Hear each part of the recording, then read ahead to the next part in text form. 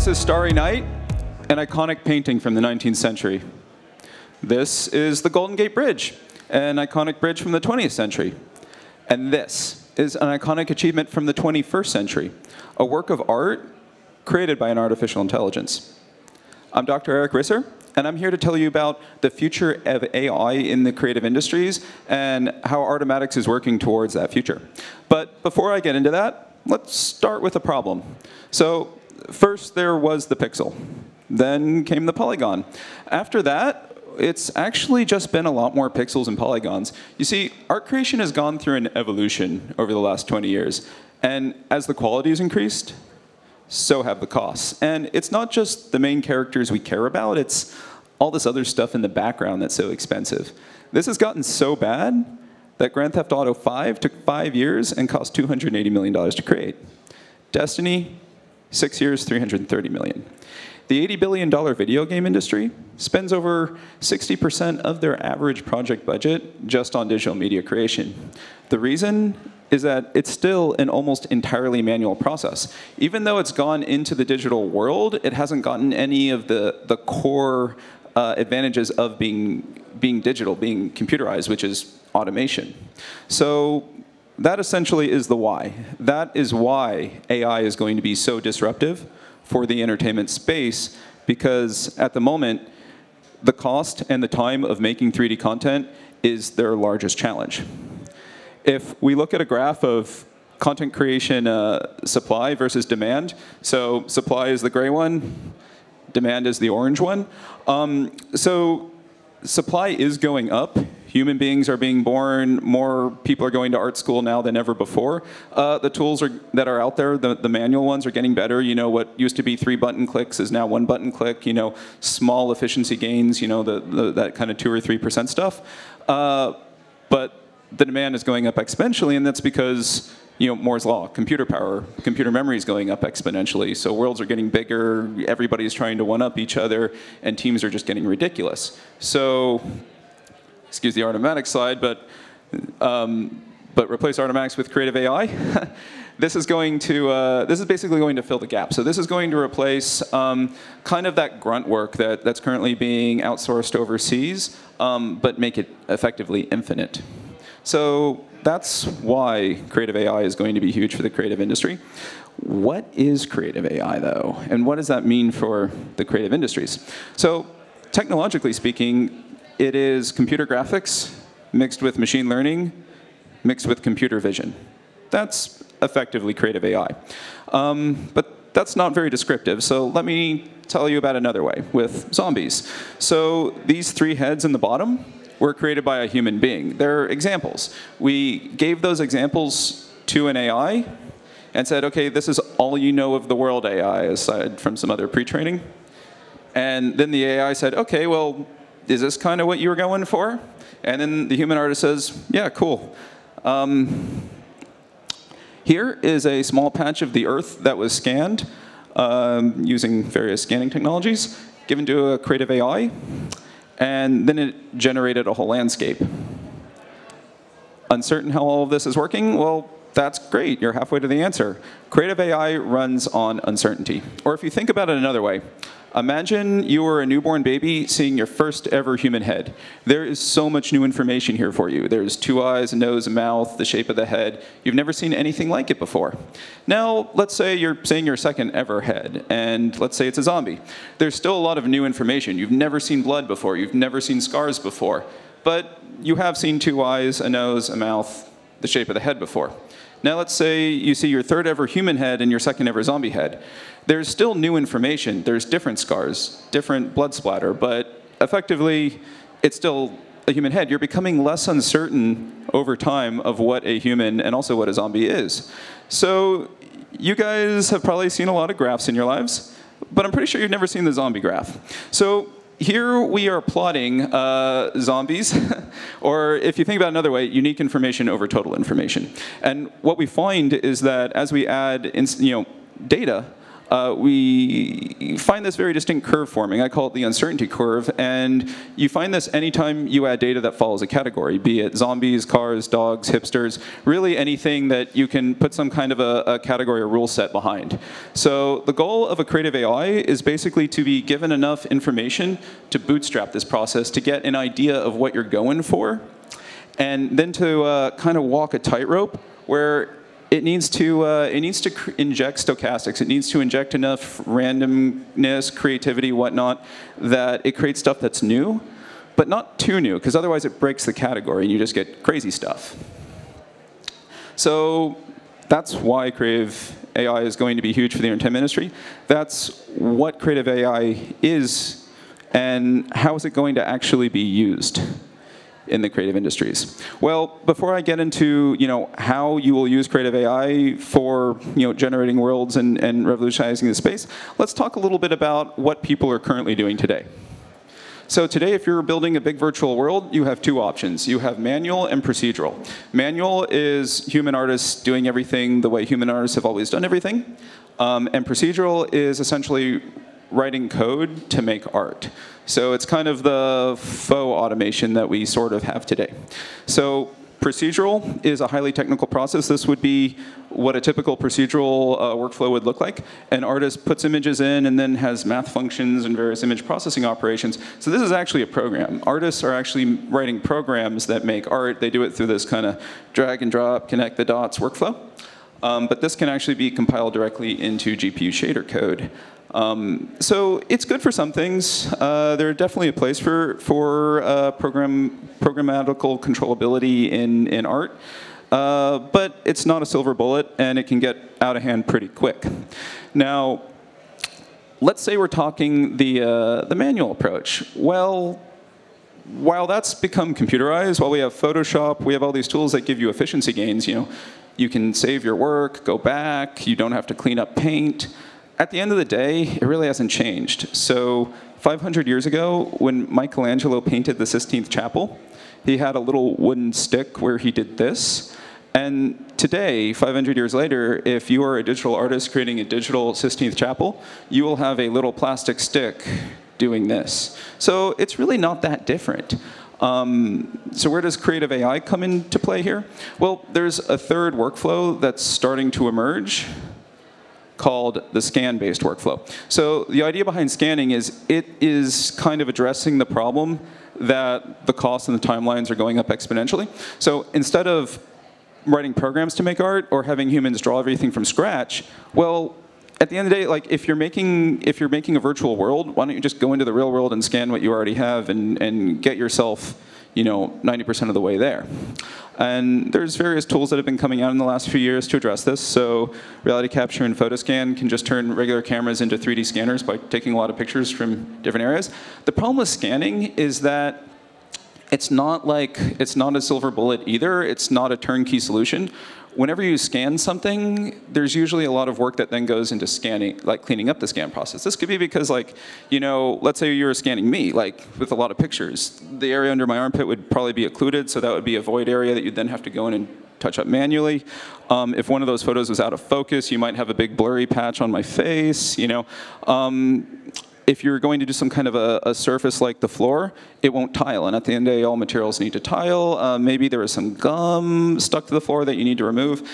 Bottom line, artists that have adopted the scan-based workflow for efficiency gains kind of hate their job, and because they're wasting a lot of time basically being Photoshop technicians, because this isn't a creative thing they're doing, they're just cleaning up damaged scans. So this process would look a lot like this. You start with something on the left, it doesn't tile, there's not enough of it, you want something on the right. So we see creative AI being kind of a sister technology to scanning to kind of complete that into an example-based workflow. So the idea behind an example-based workflow is it's kind of like the holodeck from Star Trek workflow, where you go in, you give the computer some examples, you say this is roughly the kind of seed information I want, but here's how I want you to put it together. This is and then you give kind of a curative explanation to the computer of how you want it to tweak things, and then it iterates rapidly for you. So a perfect example of an example-based workflow is, again, scan from the real world, like I showed you before. PBR material. So kind of a 3D surface that interacts with light the correct way, but there's not a lot of information to go on there. All the rocks are very distinct. It's really quite a small patch, very, very data rich. And if an artist were to like manually try and make this, it would be a week of work. Here's another example of a scene that was scanned from the real world, and this is kind of what it looks like if you just take a raw real world scan and just chuck it straight into a game engine. It doesn't look realistic at all. It tiles horribly. There's light attenuation artifacts, new resolution issues. It's missing various like physically based maps. So we pointed an AI at it and just said, hey, make this look real. Do basically what an artist would do. Here is actually an example not made by us. This was made by a tech artist at Havok, now Microsoft, named Pete McNally. He used photogrammetry to scan a rock wall in Dublin. Went in 3D Studio Max, made a warpy cylinder, then used Artomatix to basically put that rock wall on that cylinder, wrote a blog post called the Realistic Cave in under 60 minutes, and it went like viral within the art communities, because this would have normally taken like days to do manually. Here's another example from Pete, which I particularly like because it shows how much you can do with so little. So he was waiting for the bus one day, and he was like, oh yeah, I'll go ahead and take a quick scan of just whatever's in front of me. And he said he had this in a unusable folder on his computer until he got Art Engine, it's our product, and he was like, yeah, let's see what I can do. And he said he wasn't expecting much because the only usable data he had was this bit that he cropped out, and even then it wasn't that usable, because if you see like there's little bright bits where like the sun was coming through trees and highlighting things, and there's like little bits of like green clovers that are sticking through. But he masked it out anyway and ran it through the machine and got what he was generally happy with on the other end, like a usable material that he was able to actually throw into a game engine and fit his purposes. So this image here, pretty much all of the materials except for that soldier front and center, that hero asset, were generated using creative AI. This scene, same deal. This was actually scanned from a real forest. This was from Unity's engine demo at last year's Game Developers Conference to show off how you can use Unity for this new scan-based workflow. And to groom all of the materials, they used Art Engine. So now I've kind of shown you how you can take real-world scans and basically just go from that 90% mark to the 100% mark very quickly.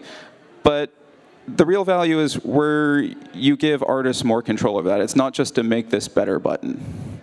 So we were talking to the Ghost Recon team at Ubisoft, and we showed them a new feature we were working on model texture synthesis. So the idea is, instead of just making a texture in image space, you put it onto a 3D shape.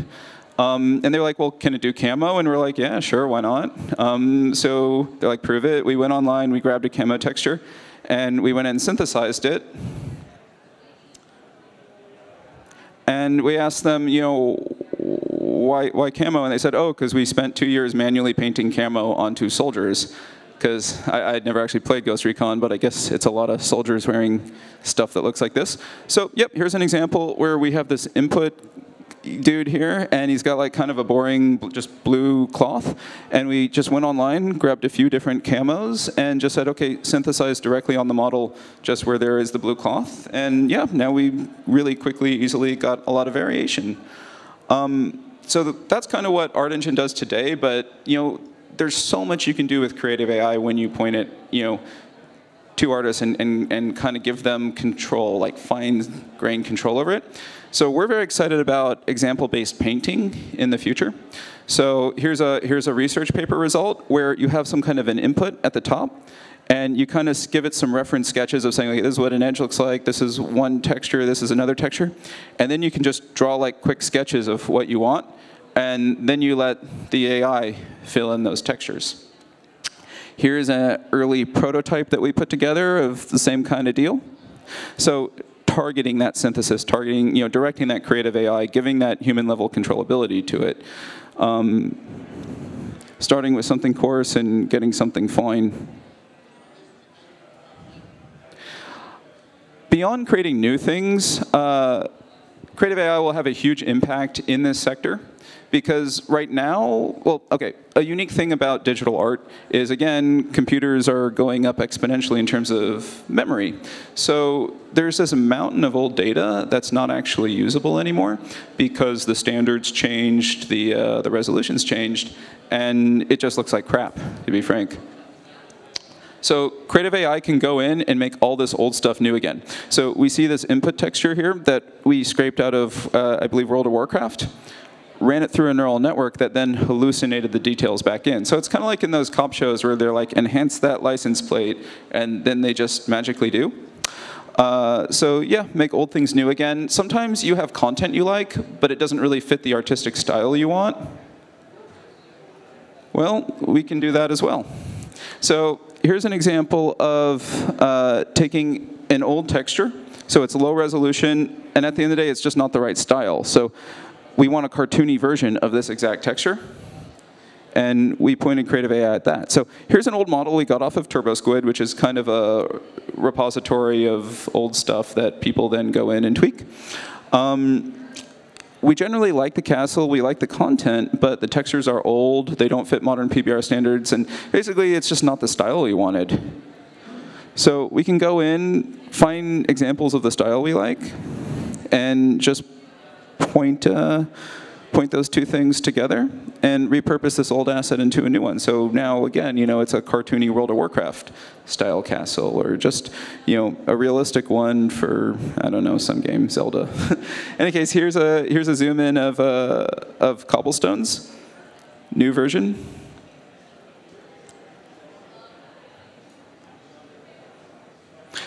And it goes beyond just building 3D worlds. So when we say, the entertainment industry, that's not just video games. There's also a mountain of film and broadcast content that is now 99.9% obsolete. And even if it wasn't, in 2 years, when everyone owns a high dynamic range television, it will be obsolete again. And also, all of this obsolete content is jamming up about 60% of the global internet bandwidth. So we can take these same kind of technologies that you can use to build 3D worlds and make old art new again and apply it to these problems, where we have all this old, crappy, highly compressed data. We want to kind of bring it back to its original source. We've got low resolution images, either because they're old TV shows that were like 340 by 280 resolution, and now we need them to be 4K or 8K or whatever. And again, we have all this low dynamic range content because TVs couldn't display, that level of color depth, that level of luminance. Cameras couldn't capture it properly. We can hallucinate that color depth back in for the new generation of TVs. So I think we're going to see these technologies both on the pre-baking side, where you just automatically remaster everything that's ever been made, but then at the edge of device as well. So with inference chips, with neural network compute chips coming out on pretty much every mobile device, I think we're going to see this happening, in real time on the edge of the network to help with that bandwidth burden. So think Netflix, where it doesn't buffer and you don't get those weird blocky artifacts in the black regions sometimes, and yeah, everything is awesome. Any questions? How does it work? That's kind of a big question. So there's a bunch of different, That was how does it work, by the way. Well, let's go with the neural network variety, because I feel like everyone loves neural networks right now. So a lot of this boils down to image-to-image translation or generation networks, which the latest style would be adversarial variants. So that would be, let's say you've got a category of a thing, or actually UpRes is a perfect example, because that's trained adversarially. So you've got lots of high-res stuff, and you can down-res it. So now you've got image-to-image translation. You have a low-res source, and you want to get that high-res back. But it's an ill-posed problem, because for every low-res thing, there's thousands of, or theoretically infinite, high-res things that could be down-resed to that. It's kind of like when you add 5 numbers together and you get a final product, you can't go back the other way. So historically, using signal processing, what you get is some average opinion. You try and make the sharp edges sharper, the gradients blurrier. But with neural networks, what you can actually do is start to bake in a memory. So give it a ton of training data, millions of examples. And what happens is if it sees faces, so for this, it sees faces, it kind of, I don't want to say knows, but it kind of has eye features baked in. So at a coarse level, it recognizes similar feature. Then as it traverses through that convolutional neural network, it actually starts re-hallucinating hairs and irises and all that good stuff. And what's really cool about the way we train this is we use something called an adversarial strategy, where we have two networks that fight a war against each other. So one that's trying to generate counterfeits, and another one that's trying to detect whether that is a counterfeit or not. So they kind of train in tandem and make each other better by trying to fool each other, or one fools, the other one catches. And then there's a lot of other explanations for other flavors of things, but yeah. Take another question. Yeah.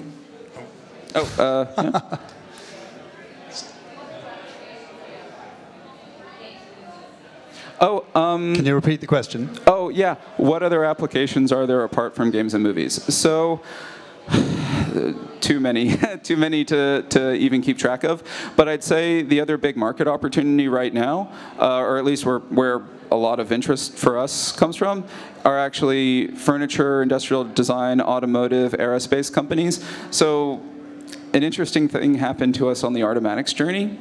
About 2 years ago, we did a big marketing push out into games, and we had a furniture company reach out to us. And you know when you have those meetings where you're like, well, that's weird. We got on the phone with them. Within 15 minutes, we made a deal.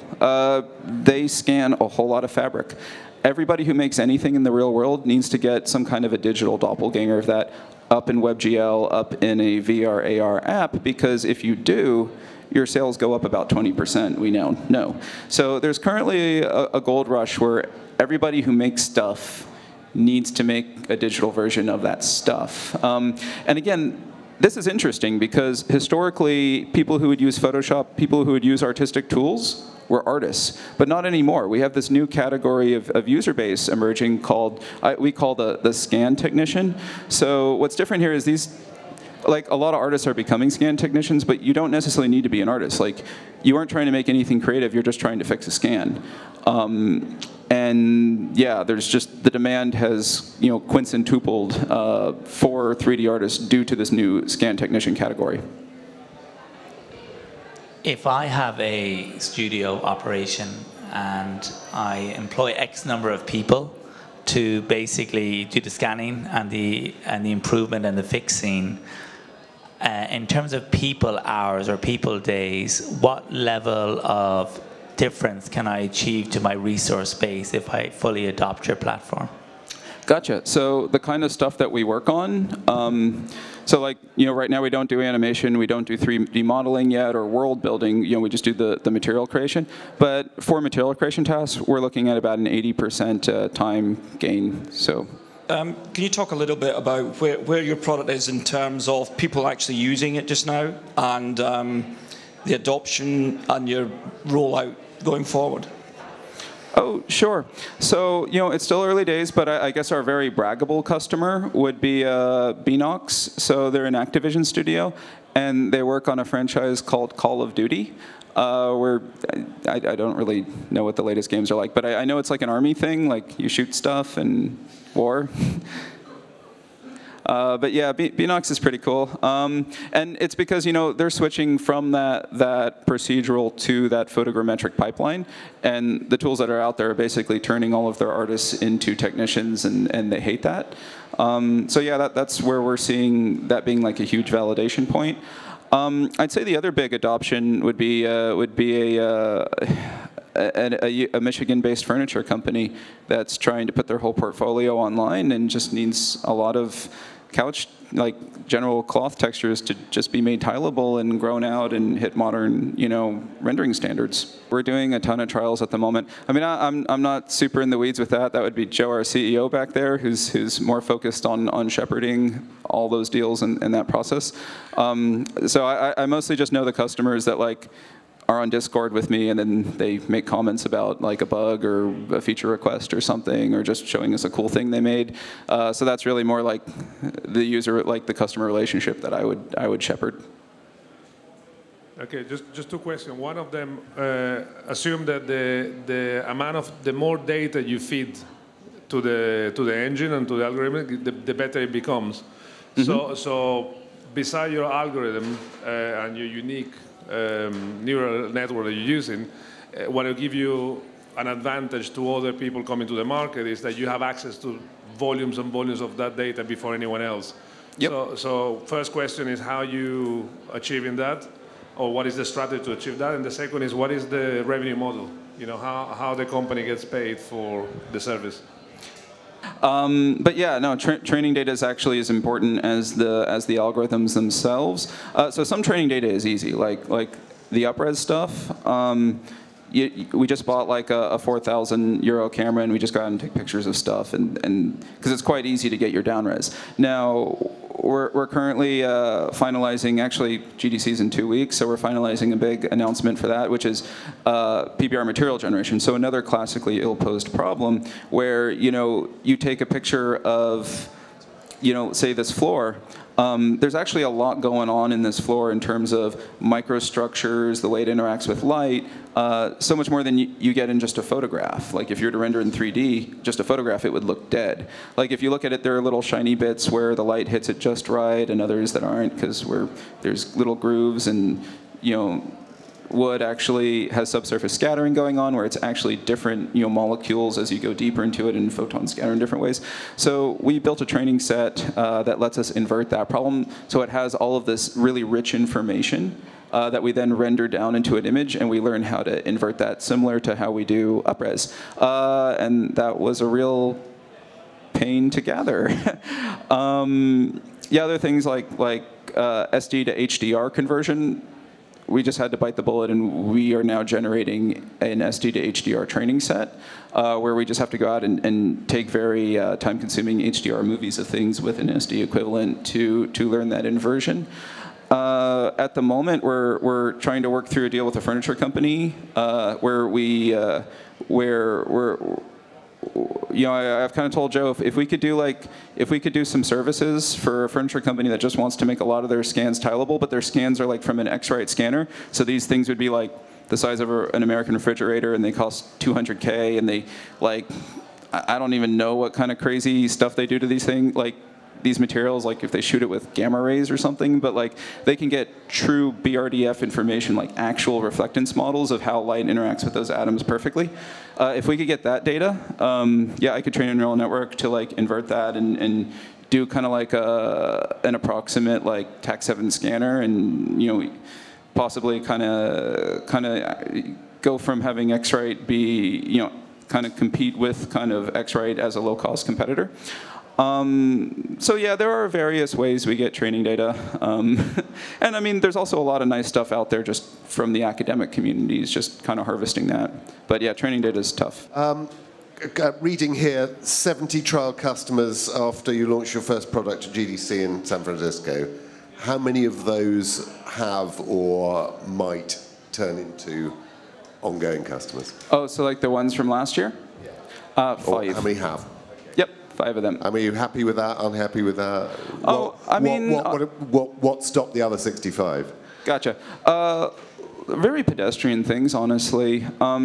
So mostly bugs, stability issues, UI, UX, all the normal stuff. I mean, when you come out with kind of a prototypey beta MVP, you end up, just having issues you need to work through. Like, you can only take it so far through internal QA, especially when you're building, quite a technical and sophisticated product for professionals. You kind of just need to work with those professionals to harden it and polish it.